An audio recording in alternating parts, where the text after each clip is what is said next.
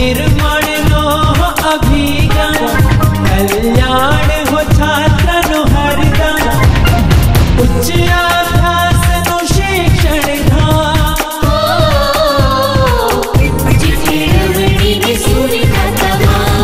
महर्षि गुरुकुल महर्षि गुरुकुल महर्षि गुरुकुल महर्षि गुरुकुल महर्षि गुरुकुल। चलो विद्यार्थी मित्रों, छेल्ला लेक्चर नी अंदर आपणे बहुपदीना शून्यो केटला होय एना आलेखना आधारे केटला मेळवी शकाय ए भण्या के कोई आलेख तमने आपेलो होय ए एक्स अक्षने जेटला बिंदुओमां छेदे એટલા बहुपदीना शून्यो મેળવી શકાય એના વિશે આપણે ચર્ચા કરી। હવે આપણે દ્વિઘાત बहुपदीના શૂન્યો અને સહગુણકો વચ્ચેનો સંબંધ શું છે કે શૂન્યો અને સહગુણકો વચ્ચેનો સંબંધ શું છે। આ જે बहुपदी આપેલી હોય એના બે શૂન્યોનો સરવાળો શું થાય, એ બે શૂન્યોનો ગુણાકાર શું થાય એ આપણે જોવું છે। તો જુઓ, અહીંયા તમને એવું આપેલું છે કે ધારો કે આલ્ફા અને બીટા, અને આલ્ફા અને બીટા વચ્ચે આ જે સિમ્બોલ છે આને વચાય આલ્ફા, આ સિમ્બોલ ને વચાય બીટા। આ બંને જો દ્વિઘાત बहुपदी p of x બરાબર ax વર્ગ વત્તા bx વત્તા c, જેની શરત છે a is not equal to 0 અને abc belongs to r ના શૂન્યો હોય તો x minus alpha અને x minus beta A p of x ના અવયવો છે। કેવી રીતે અવયવ કહેવાના મેં તમને આગળ શીખવાડ્યું હતું कि x बराबर अल्फा शून्य छे तो अल्फा ने आ बाजू लई लईए એટલે મળશે x माइनस अल्फा, અને x बराबर बीटा शून्य छे, बीटा ने आ बाजू लईए એટલે મળશે x माइनस बीटा। એટલે આ બંને જે છે ઈ એ x વર્ગ વત્તા bx વત્તા c ના અવયવ થાય। આ બે જો આના અવયવ હોય તો હું આવું લખી શકું કે 1x નો વર્ગ વત્તા bx વત્તા c બરાબર x माइनस अल्फा एने गुणिया x माइनस बीटा।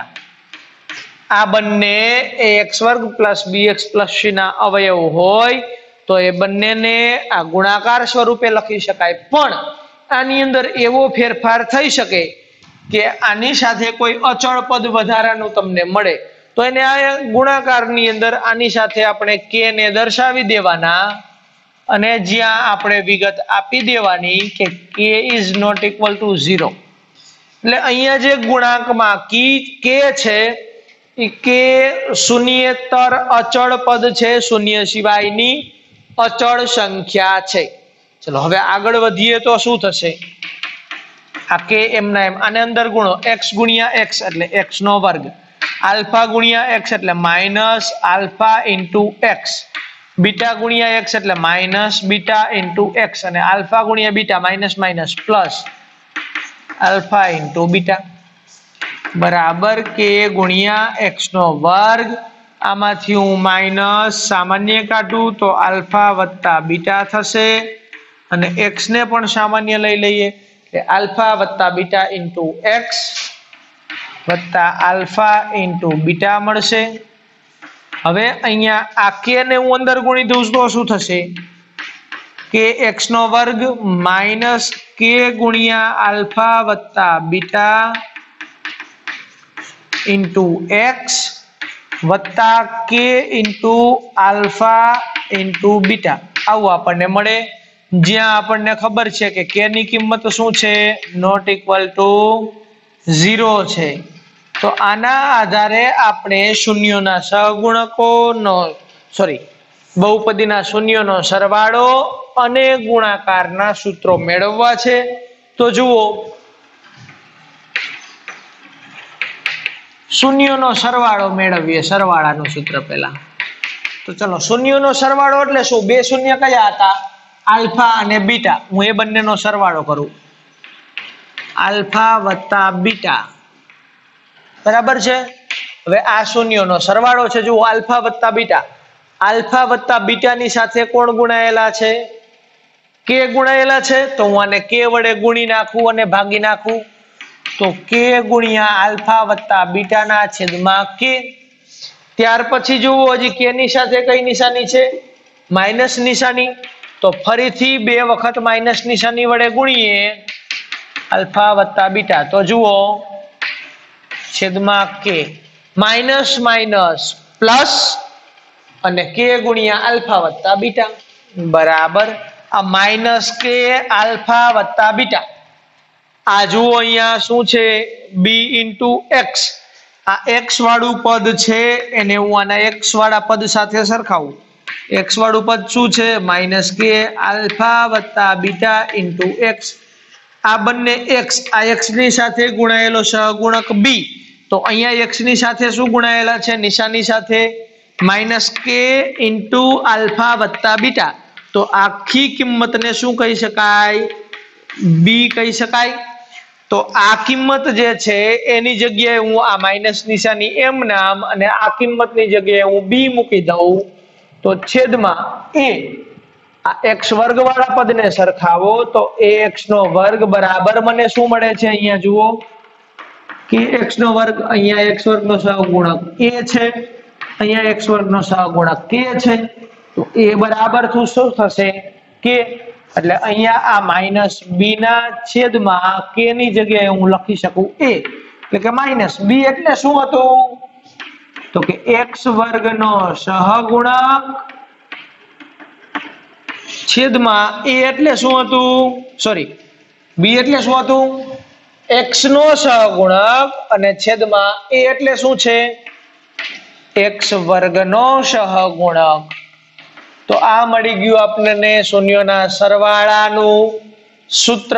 જ્યારે દ્વિઘાત બહુપદીના શૂન્યોનો સરવાળો શોધવાનું કીએ ત્યારે આપણે સીધા માઇનસ બી ના છેદમાં એ ની કિંમત લઈ અને શોધી શકીએ.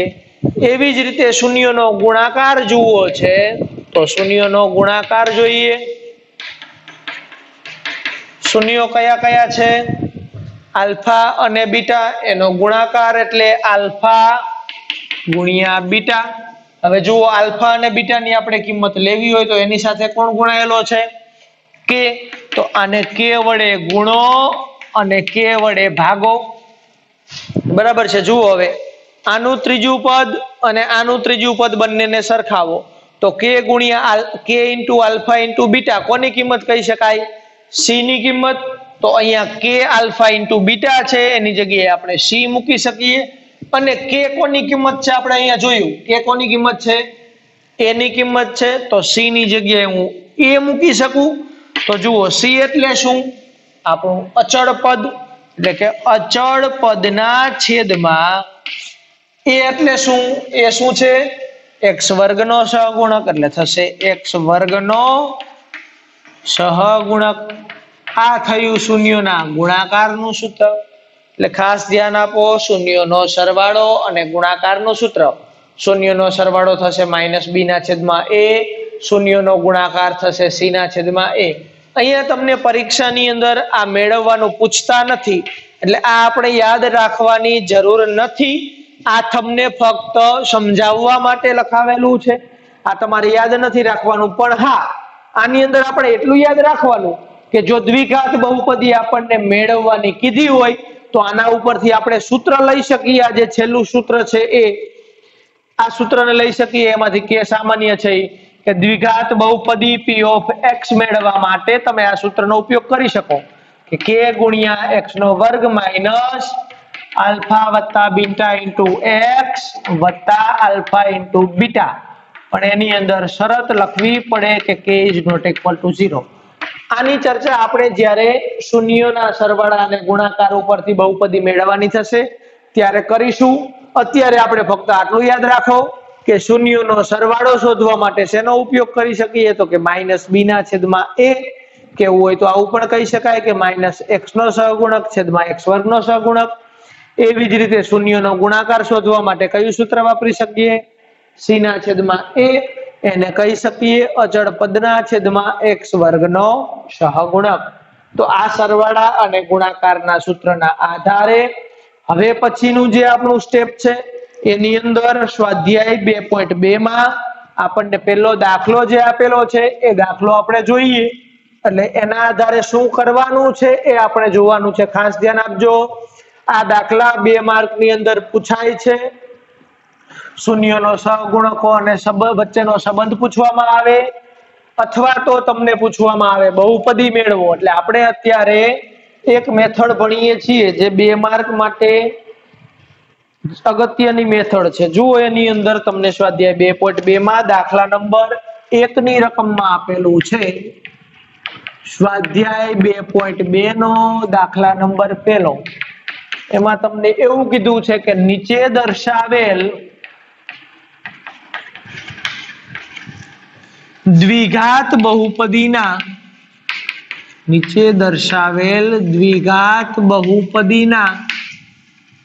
શૂન્યો શોધો. એટલે સૌથી પહેલા આપણને જે બહુપદી આપી છે એના શૂન્યો શોધવાના છે તથા તેમના શૂન્યો અને સહગુણકો વચ્ચેનો સંબંધ ચકાસો.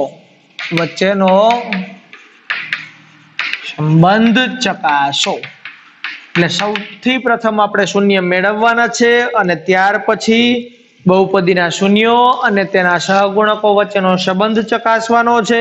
તો દાખલો આખલો કેવી રીતે ગણવાનો એના ઉપર ધ્યાન આપજો. પહેલો દાખલો છે x² - 2x - 8. એક બહુપદી આપેલી છે તમને x² - 2x - 8. આના શૂન્યનો આપણે સહગુણકનો સંબંધ ચકાસવાનો છે. એટલે સૌથી પહેલા જ્યારે પણ તમને શૂન્ય શોધવાના કે ત્યારે તમને જે બહુપદી આપેલી હોય એ બહુપદી બરાબર આપણે શૂન્ય લેવું પડે, 0 લેવું પડે. તો અહીંયા આપણે સૌથી પ્રથમ લઈએ કે અહીં x² - 2x - 8 બરાબર 0 લેતા.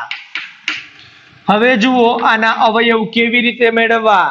તો તમે ધોરણ 8 અને ધોરણ 9 બંને ધોરણમાં ભણીને આવ્યા છો કે પેલા x² નો પેલા પદનો જે સહગુણક છે કેટલા છે 1 અને અંતિમ પદનો સહગુણક કેટલા છે તો કે ગુણ્યા -8. બંનેનો ગુણાકાર થશે -8. ત્યાર પછી આપણે આ 8 ના એવા ભાગ કરવાના કે જેની અંદર જવાબ આપણને -2 મળવો જોઈએ. તો જુઓ 8 ના ભાગ શું પડે તો કે જો એક ભાગ પડે 4 ગુણ્યા 2, એક 8 ગુણ્યા 1, બીજો 4 ગુણ્યા 2, ત્રીજું જોઈએ તો આપણને 2 ગુણ્યા 4 મળે પણ એ તો આવી ગયા એટલે એ લખવાની જરૂર નથી. પછી મળે 1 ગુણ્યા 8 તો એ પણ આવી ગયા એટલે ફક્ત આપણી પાસે 2 જ ભાગ વધે છે. હવે જુઓ આ 2 માંથી એક ભાગનો ઉપયોગ કરી અને 2 લાવવાના છે. જો તમે 8 માં 1 ઉમેરો તો 9 આવે, 8 માંથી 1 બાદ કરો તો 7 મળે. એટલે આ ભાગનો તો આપણે ઉપયોગ કરવાનો જ નથી. તો વધ્યા શું 4 અને 2 એટલે 1 મળે તમને 4, 1 મળે 2. આના બરાબર આપણે જવાબ લાવવાનો છે -2. હવે ખાસ યાદ રાખો જ્યારે જવાબ -2 લાવવું હોય તો મોટા પદને તમારે માઇનસ નિશાની આપવી પડે, નાના પદને તમારે પ્લસ નિશાની આપવી પડે. -4 માંથી +2 બાદ કરો તો કેટલા વધશે -2. એક વસ્તુ બીજી અહીંયા યાદ રાખો કે અંતિમ પદ તમને ઋણ આપેલું હોય ત્યારે ફરજિયાત કોઈ 2 માંથી એક પદની નિશાની માઇનસ હોય જ. જ્યારે તમને અંતિમ પદ ઋણ આપેલું હોય ત્યારે તમે જે 2 ભાગ પાડો છો એ 2 માંથી કોઈ એક ભાગની નિશાની ફરજિયાત માઇનસ હોય અને બીજા ભાગની નિશાની પ્લસ હોય. એ પછી આધાર રાખે મધ્યમ પદ ઉપર કે મધ્યમ પદ માઇનસ હોય તો મોટા પદની નિશાની માઇનસ અને નાના પદની નિશાની પ્લસ લેવાની, મધ્યમ પદ પ્લસ હોય તો મોટા પદની નિશાની પ્લસ અને નાના પદની નિશાની માઇનસ લેવાની. તો અહીંયા આપણને મળે છે -4 અને +2. તો અહીંયા આપણે મૂકીએ તેથી x નો વર્ગ. હવે -2x છે મોટું પદ છે -4 એની સાથે x ગુણો, નાનું પદ છે +2 એની સાથે x ગુણો, -8 બરાબર 0. જુઓ માઇનસ પ્લસ માઇનસ 4x માંથી 2x ને બાદ કરો એટલે -2x મળશે. હવે આના 2 ભાગ પાડી દો, આ પહેલા 2 અને પાછળની 2 સંખ્યા. તો પહેલી સંખ્યામાંથી સામાન્ય કાઢો શું નીકળશે x. તો કેટલા વધશે x -4. બીજામાંથી શું નીકળશે +2. તો કેટલા વધશે x -4 દુને 8, x -4 બરાબર 0. તેથી હવે જુઓ એક કૌંસ મળ્યો એ તમારે એમ નામ લખી નાખવાનો, બાકીની સંખ્યા છે એને બીજા કૌંસમાં લખવાની, એટલે કે x-4 ગુણ્યા મળશે x + 2 બરાબર 0. હવે યાદ રાખો કે આ બંનેનો ગુણાકાર 0 ક્યારે થાય? બે સંખ્યાનો ગુણાકાર 0 ક્યારે થાય? તમને કોઈ સંખ્યા 8 આપવામાં આવે અને કહેવામાં આવે કે આનો જવાબ 0 થાય, એવી સંખ્યાને તમારે 8 ની સાથે ગુણવાની છે. તો તમે કઈ સંખ્યા ગુણી શકો 8 ની સાથે જેથી જવાબ 0 મળે? તો આપણને ખબર છે કે કોઈ પણ સંખ્યા સાથે 0 ને ગુણવામાં આવે તો જ જવાબ 0 થાય. એટલે કે 8 ની સાથે તમે 0 ને ગુણો તો જવાબ 0 મળે, અથવા તો આવી રીતે હોય તો જવાબ 0 મળે કે 0 × 8 બરાબર 0. એટલે આ 0 જવાબ લેવા માટે બીજું પદ 0 હોય અથવા તો પહેલું પદ 0 હોય, બેમાંથી કોઈ એક 0 હોઈ શકે. એટલે કે અહીંયા x-4 અથવા x + 2 બેમાંથી કોઈ એકની કિંમત 0 હોવી જોઈએ. એટલે આપણે અહીંયા સરખાવી દઈ કે તેથી x-4 બરાબર 0 લઈએ અથવા x + 2 બરાબર 0 લઈએ.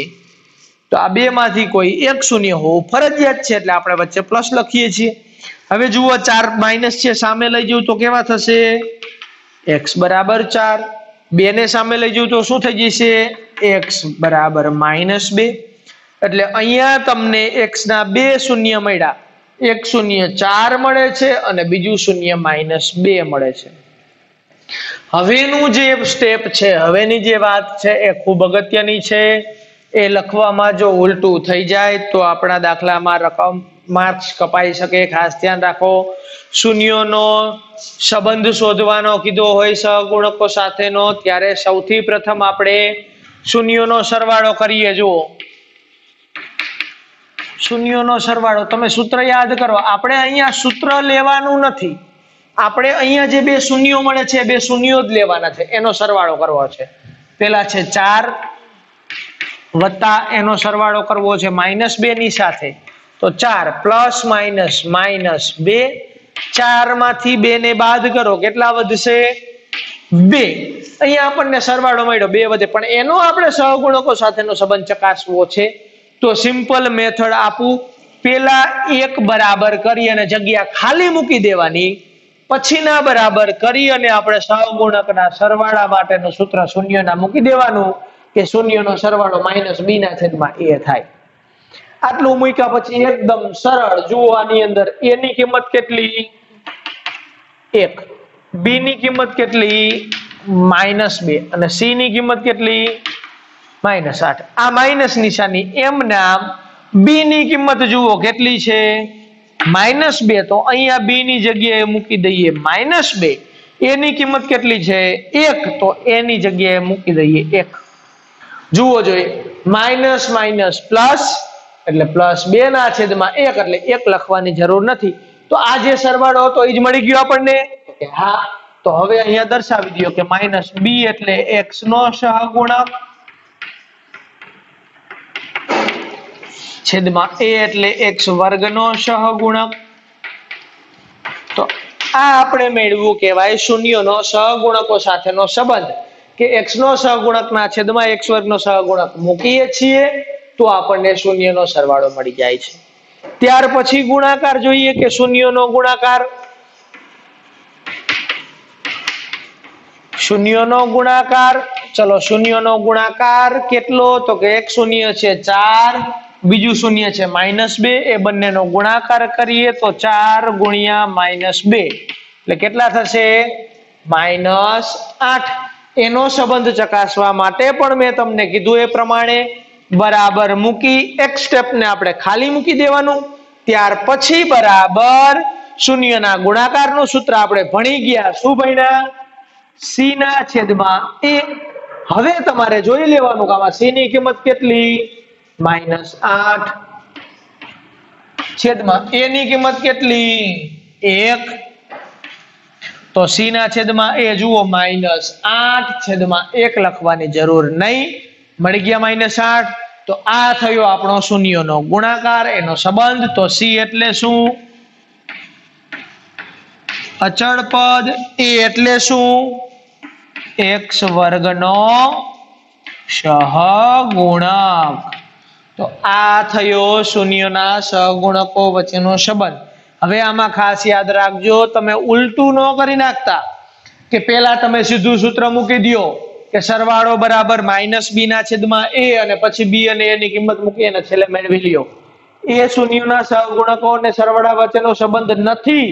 સંબંધ મેળવવા માટે પહેલા તમારે ફરજિયાત સરવાળો કરવો પડે અને ત્યાર પછી જ આ સાચું છે કે ખોટું એ આપણે મેળવવું પડે. બરાબર છે? જોઈએ આપણે આગળ બીજો દાખલો. આપણો પહેલો દાખલો હતો આ જ મેથડ. આપણી મેથડ આપણે ફેરવવાની નથી. મેથડમાં કોઈ જ પ્રકારનો ચેન્જ કરવાનો નથી. આ જ મેથડ થી આપણે દાખલો આગળ ચાલુ રાખવાનો છે, એટલે બધાના જવાબ આપણને મળશે. તો જુઓ દાખલા નંબર 2 ની અંદર શું કીધું છે. બીજો દાખલો. આપણે બીજો દાખલો છે એ બાકી મૂકીએ છીએ, તમને હોમવર્ક આપવાનું છે. તો હોમવર્ક ની અંદર આ જ રીતનો દાખલા નંબર 1 નો પ્રશ્ન નંબર 1 નો દાખલા નંબર 2 હોમવર્ક ની અંદર, ત્યાર પછીનો દાખલો જે 3 છે એ પણ હોમવર્ક ની અંદર. બીજો અને ત્રીજો દાખલો તમને હોમવર્કમાં આપું છું. હું ગણું છું સીધો ચોથો 4 નંબરનો દાખલો. શું કીધું છે? 4u નો વર્ગ વત્તા 8u. આની આપણે સહગુણકો સાથેનો સંબંધ ચકાસવો છે. તો આપણે કીધું શૂન્ય મેળવવા માટે સૌથી પ્રથમ શું કરવાનું? તો કે અહીં 4u નો વર્ગ વત્તા 8u બરાબર શું લઈ લેવાના? શૂન્ય લેવાના. હવે આની અંદર અચળ પદ આપેલું નથી તો એકદમ સહેલું થઈ ગયું કે તમે u ને સામાન્ય કાઢી લો તો શું વધશે? સોરી, આ 4u વત્તા 8 વધશે બરાબર 0. આની અંદર તમે 4u ખાલી u ને ન કાઢવા હોય તો જુઓ 4 પણ કાઢી શકાય. તો તમે 4u કાઢો તો શું વધશે? ફક્ત u વત્તા 2, કારણ કે 4 દુને 8. તો જો આપણે કીધું હતું કે બરાબર બંને અલગ અલગ 0 હોઈ શકે, તો 4u બરાબર 0 અથવા u વત્તા 2 બરાબર 0. તેથી 4u બરાબર શું થશે? 0 ના છેદમાં 4. એટલે u બરાબર શું મળશે? 0. એવી જ રીતે અહીંયા 2 ને સામે લઈ જાઉં તો u બરાબર કેટલા મળશે? -2. એટલે u બરાબર 0 અને u બરાબર -2 મળે છે. સંબંધ ચકાસવો છે તો સૌથી પહેલા સરવાળો લઈએ કે શૂન્યનો સરવાળો બરાબર કયા કયા શૂન્ય મળ્યા આપણને? શૂન્ય અને -2 એટલે શૂન્ય વત્તા -2 પ્લસ માઇનસ માઇનસ. શૂન્યની અંદર કોઈ પણ સંખ્યા ઉમેરો કે બાદ કરો એની એ જ આવે, એટલે સરવાળો મળશે આપણને -2. પછી આપણે કીધું કે આ મેળવવા માટે આપણે બરાબરની નિશાની મૂકી, એક સ્ટેપ ખાલી મૂકવાનું. પછીનું સ્ટેપ આપણે લેવાનું શું છે? -b ના છેદમાં a. તો -b માઇનસ નિશાની એમ નામ. b એટલે કેટલા? તો b ની કિંમત અહીંયા જુઓ, a બરાબર કેટલા? 4, b બરાબર 8 અને c બરાબર કઈ નથી તો 0. તો જુઓ b ની કિંમત મૂકો 8, a ની કિંમત મૂકો 4. 4 દુને 8 મળી જશે -2. એટલે જુઓ -b એટલે -x નો સહગુણક છેદમાં x વર્ગનો સહગુણક. આ થઈ ગયો સરવાળા અને સહગુણક વચ્ચેનો સંબંધ. આવી જ રીતે ગુણાકાર જોઈએ છીએ તો મેળવો શૂન્યનો ગુણાકાર. શૂન્યનો ગુણાકાર એનું સૂત્ર છે. તો જુઓ શૂન્યના ગુણાકાર કયા કયા શૂન્ય છે? તો કે 0 ગુણ્યા -2. 0 ની સાથે -2 ને ગુણવામાં આવે, જવાબ શું મળશે? 0. પછી એક સ્ટેપ ખાલી મૂકવાનું. પછીના સ્ટેપ ની અંદર લેવાનું શૂન્યના ગુણાકારનું સૂત્ર c ના છેદમાં a. જુઓ આની અંદર c ની કિંમત કેટલી છે? તો હવે ઉપરનું સ્ટેપ મૂકો. c ની કિંમત 0 ના છેદમાં a ની કિંમત કેટલી છે? 4. તમે 0 ના છેદમાં 4 કરો, જવાબ શું મળે? 0. એટલે આ c એટલે તમારું અચળ પદ અને a એટલે તમારો x વર્ગનો સહગુણક. એટલે આ થઈ ગયો તમારો જે દાખલો આપેલો તો 4u નો વર્ગ વત્તા 8u એના સૂત્ર મેળવી લીધા અને એ દાખલા માટે શૂન્યો અને સહગુણકો વચ્ચેનો આપણે સંબંધ ચકાસી લીધો। ત્યારબાદ આવી જ રીતે દાખલો ગણીએ આપણે દાખલા નંબર 5। જુઓ દાખલા નંબર 5 ની રકમમાં શું કહેલું છે। દાખલા નંબર 5 પણ એકદમ સહેલો છે। જુઓ રકમ દાખલા નંબર 5 ની કે 5 નંબર t નો વર્ગ માઈનસ 15 આવું આપેલું છે। તો સૌથી પહેલા શું કરવાનું આપણે અહીં t નો વર્ગ માઈનસ 15 બરાબર 0। તો જો t નો વર્ગ માઈનસ 15 નો વર્ગ નો નીકળે એટલે એને આપણે મૂકીએ વર્ગમૂળના 15 નો વર્ગ બરાબર 0। વર્ગવાળું પદ અને અચળ પદ આપેલું હોય ત્યારે આપણું સૂત્ર યાદ કરો x વર્ગ માઈનસ y વર્ગ બરાબર x માઈનસ y ગુણ્યા x પ્લસ y। આ સૂત્રનો ઉપયોગ કરવાનો છે, એકવાર માઈનસ એકવાર પ્લસ। તો જુઓ આની ઉપરથી કે t વત્તા વર્ગમૂળ 15 એકવાર પ્લસ n ગુણ્યા t માઈનસ વર્ગમૂળ 15 એકવાર માઈનસ બરાબર 0। પછી શું કીધું આપણે બંનેની અલગ અલગ શૂન્ય મૂકીએ તો t વત્તા વર્ગમૂળ 15 બરાબર 0 અથવા t માઈનસ વર્ગમૂળ 15 બરાબર 0। વર્ગમૂળ 15 ને સામે લઈ જઈએ તો t બરાબર શું થશે માઈનસ વર્ગમૂળ 15 અને અહીંયા t બરાબર શું થશે પ્લસ વર્ગમૂળ 15। હવે આપણે સંબંધ મેળવવો છે તો જુઓ સરવાળા તરફ જઈએ કે શૂન્યોનો સરવાળો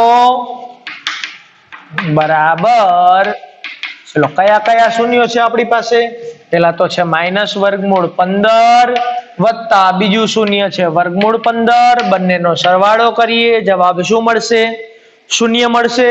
પછી એક સ્ટેપ ખાલી મૂકો બીજા સ્ટેપની અંદર સરવાળાનું સૂત્ર માઈનસ b ના છેદમાં a। હવે અહીંયા જોઈ લ્યો a ની કિંમત કેટલી તો કે વર્ગવાળા પદની સાથે 1 ગુણાયેલું છે એટલે 1। અચળ પદ કેટલા તો અચળ પદ આપણને નથી આપેલા તો સોરી x નો સહગુણક કેટલો તો કે x નો સહગુણક આપણને નથી આપેલો એટલે 0 અને અચળ પદ આપેલા છે એ નિશાની સાથે માઈનસ 15। તો જુઓ માઈનસ b ના છેદમાં a માઈનસ b b એટલે કેટલા 0 તો b ની કિંમત 0 ના છેદમાં માઈનસ m ના a ની કિંમત કેટલી 1 0 ના છેદમાં 1 મૂકો જવાબ કેટલો મળે 0। તો અહીંયા જુઓ તો અહીંયા x ચલ નથી ચલ શું છે આપણી પાસે t વર્ગ છે તો અહીંયા b ને શું કહેવાય તો કે b કોની સાથે અહીંયા કંઈ નથી તો કોની સાથે ગુણાયેલો હશે 0 t પદની સાથે ગુણાયેલો હશે ને તો અહીંયા b ને આપણે આવું લખી શકીએ માઈનસ t નો સહગુણક અને a કોની સાથે ગુણાયેલો છે તો કે t વર્ગની સાથે તો અહીંયા જોઈએ તો આપણે લખી શકીએ t વર્ગનો સહગુણક કારણ કે અહીંયા ચલપદ આપણને x નથી આપેલું ચલપદ શું આપેલું છે t આપેલું છે એટલા માટે। પછી જોઈએ શૂન્યના ગુણાકાર માટે તો શૂન્યનો ગુણાકાર ગુણાકાર કયા કયા શૂન્યનો તો કે માઈનસ વર્ગમૂળની અંદર 15 ગુણ્યા પ્લસ વર્ગમૂળની અંદર 15। જુઓ માઈનસ પ્લસ માઈનસ વર્ગમૂળ 15 ગુણ્યા વર્ગમૂળ 15 એટલે 15। હવેનું સ્ટેપ આપણે ખાલી મૂકવાનું પછી લેવાના c ના છેદમાં a। જુઓ c ની કિંમત કેટલી છે -15 a ની કિંમત કેટલી છે 1 તો -15 ભાગ્યા 1 કરો એટલે -15 મળી ગયા। તો અહીંયા c એટલે શું તો c એટલે અચળ પદ અને a એટલે શું તો કે a એટલે t વર્ગનો સહગુણક। એટલે અહીંયા આપણે આ દાખલા નંબર 2 જોયો। દાખલા નંબર 1 નો દાખલા નંબર 5 એટલે આપણે ટોટલ 3 દાખલાઓ તમને ગણાવ્યા પહેલો ચોથો અને 5મો। ત્યાર પછી આજ સ્વાધ્યાય 2.2 ના દાખલા નંબર 1 ના 3 દાખલા બાકી રહ્યા પહેલો ત્રીજો અને છઠ્ઠો દાખલો જે 3 દાખલાઓ તમારે હોમવર્ક ની અંદર ગણવાના છે। હવે પછીનો જે દાખલો છે કે તમને શૂન્યોના સરવાળા અને ગુણાકાર આપેલા હોય તો એ બંનેની મદદથી આપણે બહુપદી મેળવવી છે, જેના વિશેની ચર્ચા આપણે હવે પછીના આપણા આગળના લેક્ચરમાં કરીશું.